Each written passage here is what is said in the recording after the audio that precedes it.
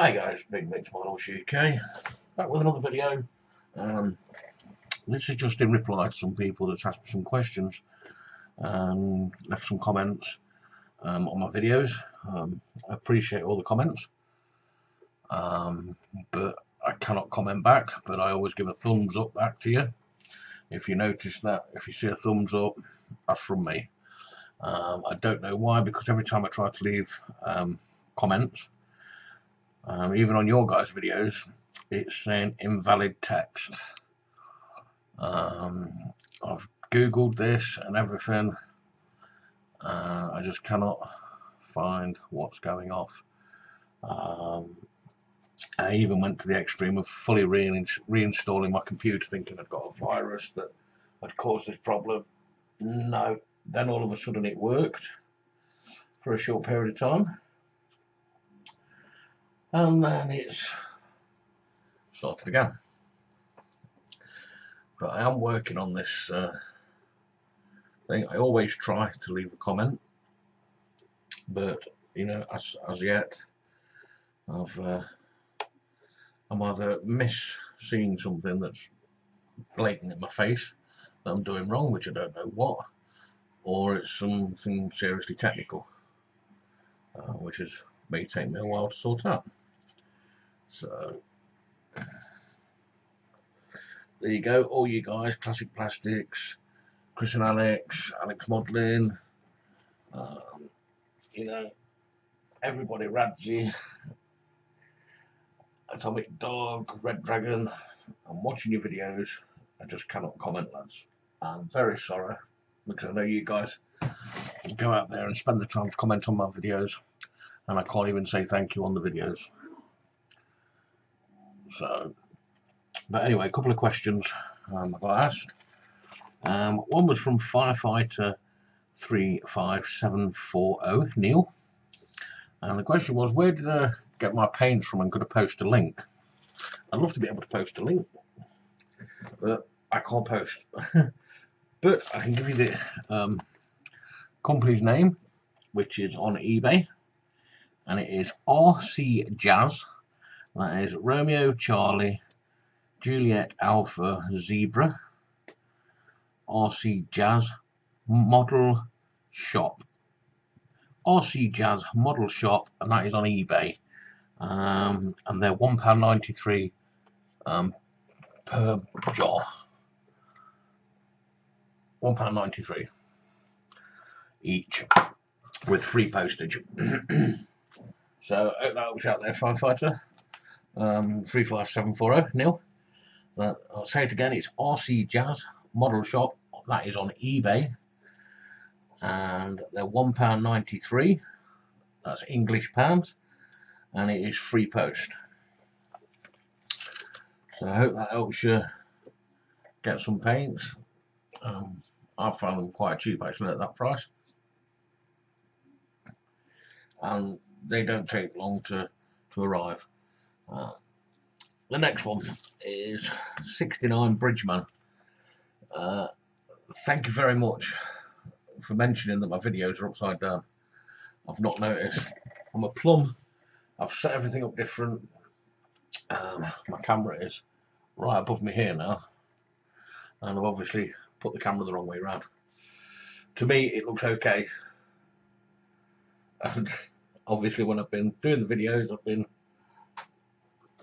holding the boxes like this to show you, and they should be like this.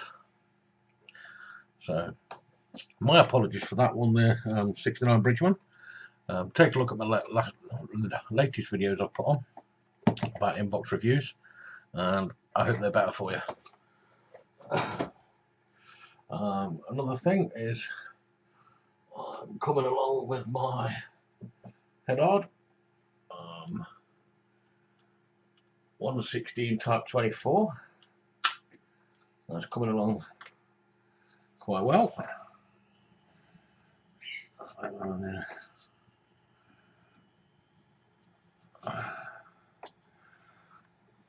You pick out the pre-shading in there.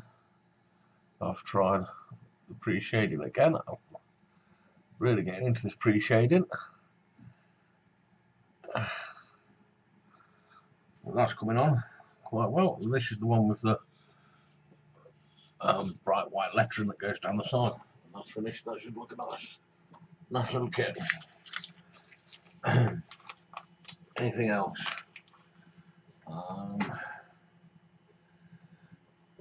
I had a blocked airbrush. I tried everything to clean it, and I couldn't get it clear. And what blocked it up was some clear, the floor polish. So I've been struggling to get that clear, and having a chat with a few people, and they mentioned this ultimate airbrush cleaner.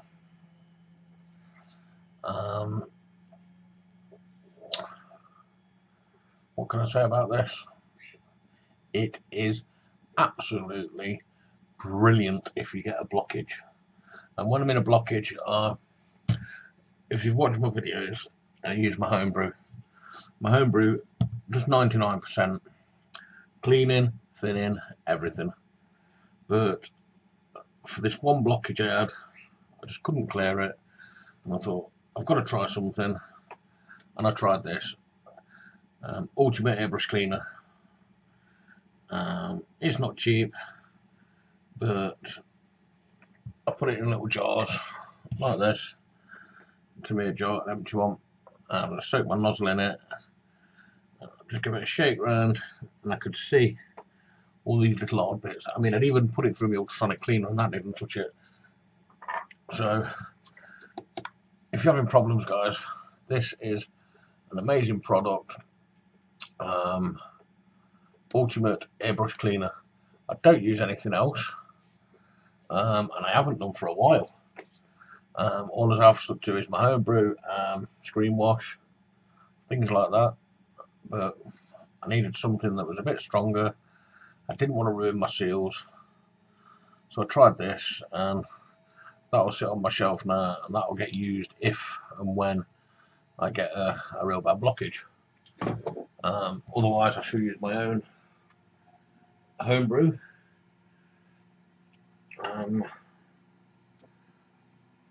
For clearing everything out.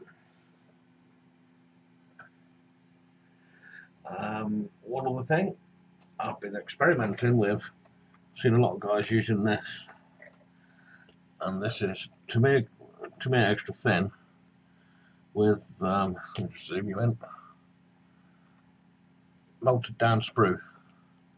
You just put the sprue in, and it I'll get a bit of tissue, I'll show you. It melts down into like a melted plastic,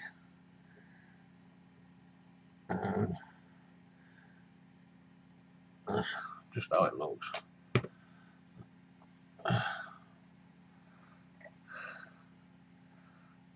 Just like that. I can get it over to the. There it is.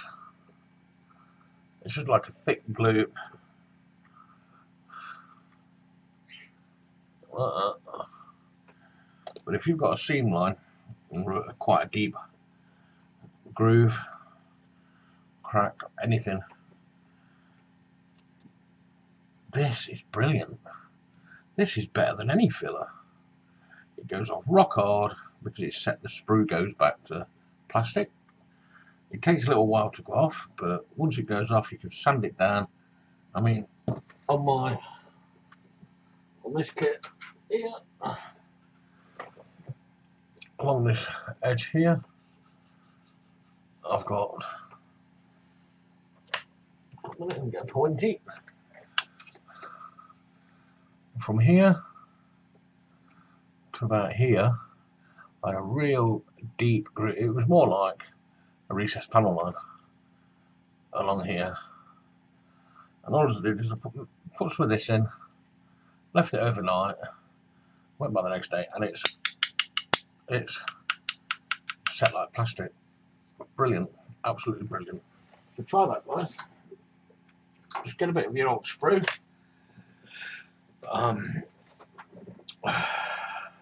when you get down to the bottom of your jars of extra thin, you always get that little bit at the bottom. Keep topping them up into one jar, chop some sprue up into it nice and thin, small, leave it in there, let it soak all the glue up, it'll all go to a paste. That is an excellent filler. Something that I've picked up off you guys and I'm passing back to people that, you know, have not done it. Another thing I've got is this, if anybody's tried this. It's Toolbox 2-part epoxy resin. Now, I've not tried this one before.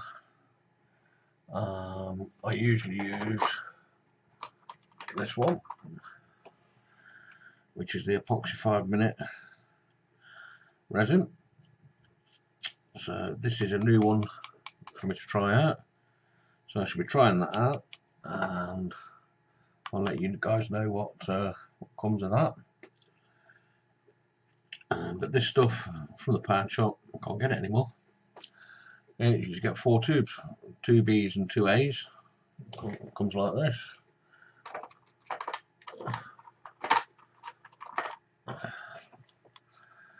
One resin, one hardener, mix it up.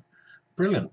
If you've got big wings to do on a model, or a little niggly bit that you just won't hold with anything else, bit of this, 5 minutes, bang, it's set, it's solid. But as I say, can't get it anymore, or I can't find it anymore, should I say, in my local ones. So I've resorted to this one. This is from the pound shop.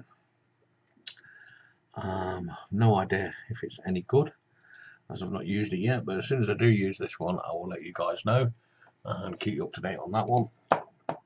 I think that's about it. So I shall leave it at that. I hope this video has been a help. Thank you guys very much. Some people might take some of the comments that I've had as criticism.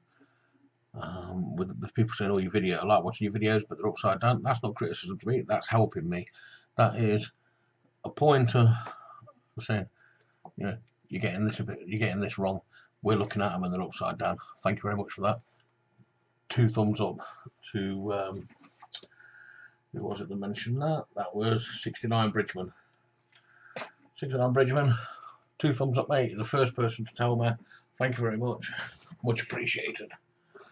And on that note, I shall leave it at that. I'll catch you on my next video. Like and subscribe somewhere at the bottom.